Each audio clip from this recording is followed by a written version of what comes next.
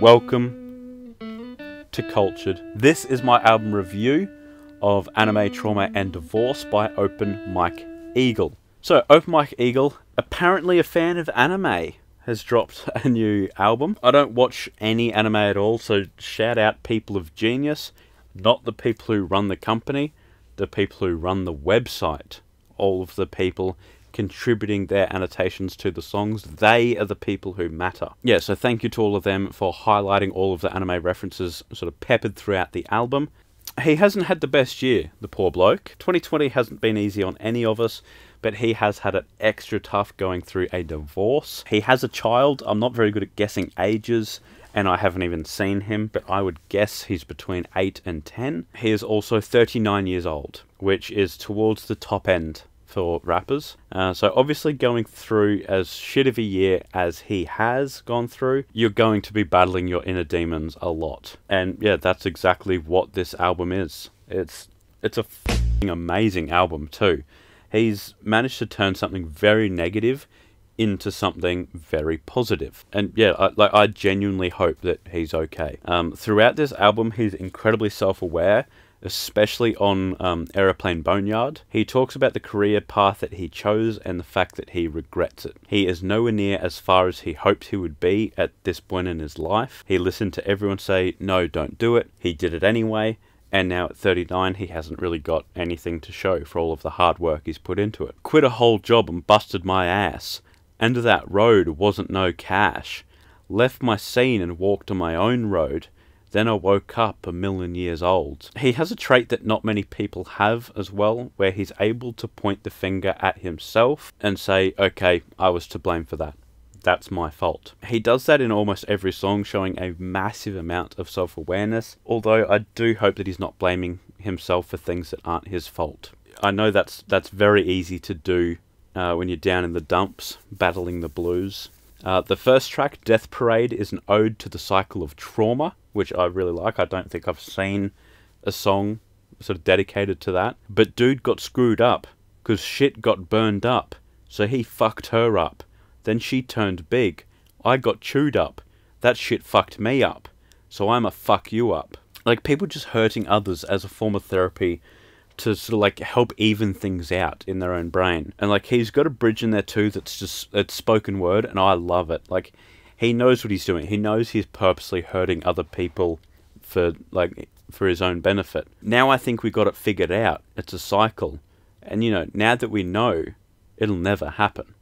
And like, you can hear the sarcasm in it. I really like that. The only two songs I did like was, the first one was Head Ass, basically just an anthem for all of the head asses out there. The lyrics are seriously lacking. And then the second song I disliked was Everything Ends Last Year. And to be honest, I don't really dislike that song.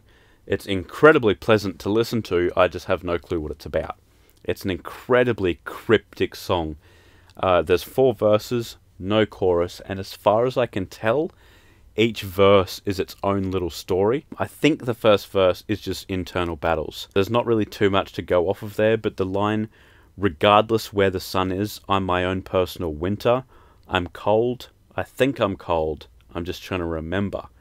Like, that sounds as though he's describing depression. The second verse, I literally have no clue. Like, my guess is that he did some sort of event that may have been televised, like a Jimmy Fallon type thing or something, and it didn't go very well. The third verse tells the story of trying to start a record label with his brother. I assume it's his brother. But as the saying goes, don't do business with friends or family. They had a falling out over money and data. And then I would guess that the last verse is about his ex-wife. We tried doing forever. We tried doing what they tried to do, but we tried doing it better. We tried alone and together. Tried until we got tired of losing, tired of pulling on levers. Like, I really like that song, especially the, like, alone and together. Like, that's a really cool way of saying they took a break and tried to, like, you know, stay separated but stay together, if that makes sense. Like, take a break, you know what I mean. Yeah, I do want to play a little bit of that song, though, because that is really, really nice. Like, I really like the bareback instrumental. You know, it's very slow guitar. We thought we were so clever.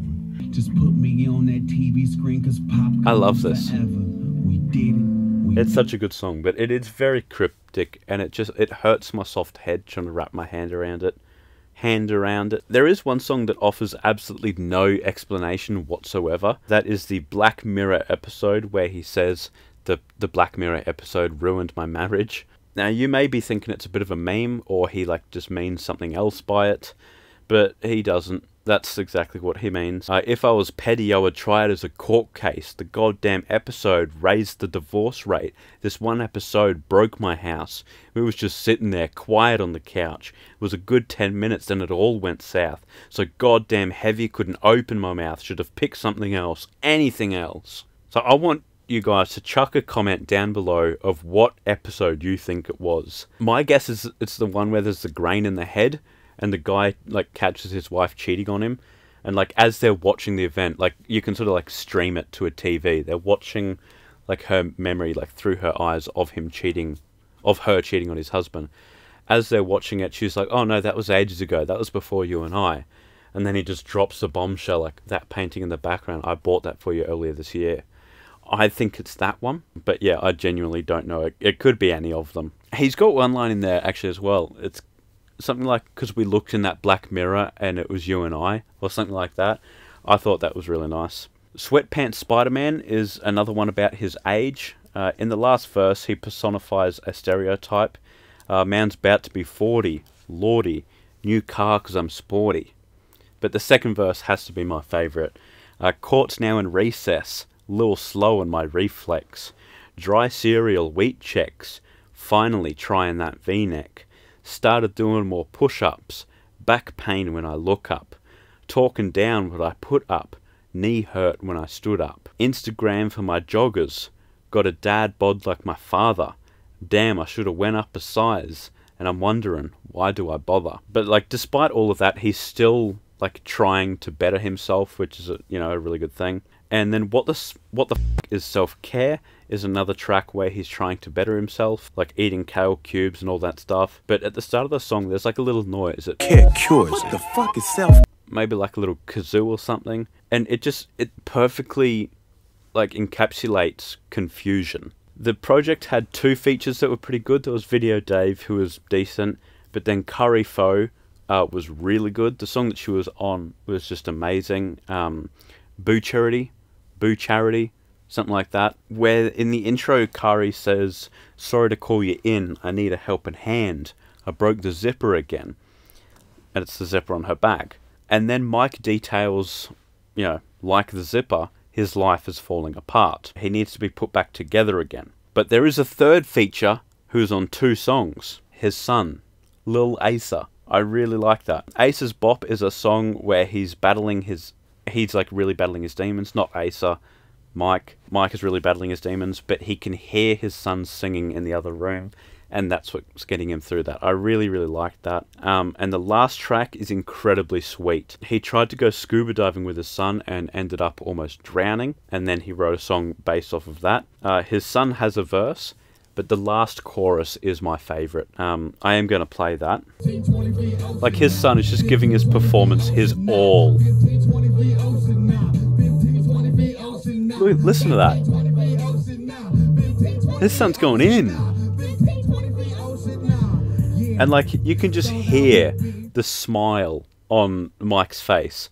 You know that he's loving watching his son perform on stage, and he's overjoyed that they can do it together. Yeah, I think it's a very sweet way to end an amazing album about battling your demons. And like, I think considering that's the way he ended the album, that like almost anything can happen to him, and as long as he's got his son there, he's going to be okay. Yeah, I loved that album. 8.5 out of 10 for that one. Fuck it, 9 out of 10. 9 out of 10 for that one. I really, really enjoyed that album. So well done, Mike. I've listened to him before, but never a full album. And I'm thinking that now I'm going to have to go back and listen to all of his discography. And it's not very often that an artist can like make me want to do that. So yeah, well done, Mike. Love the album.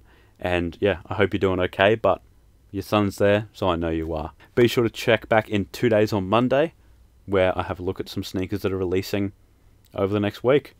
I'll see you then. that's a wrap.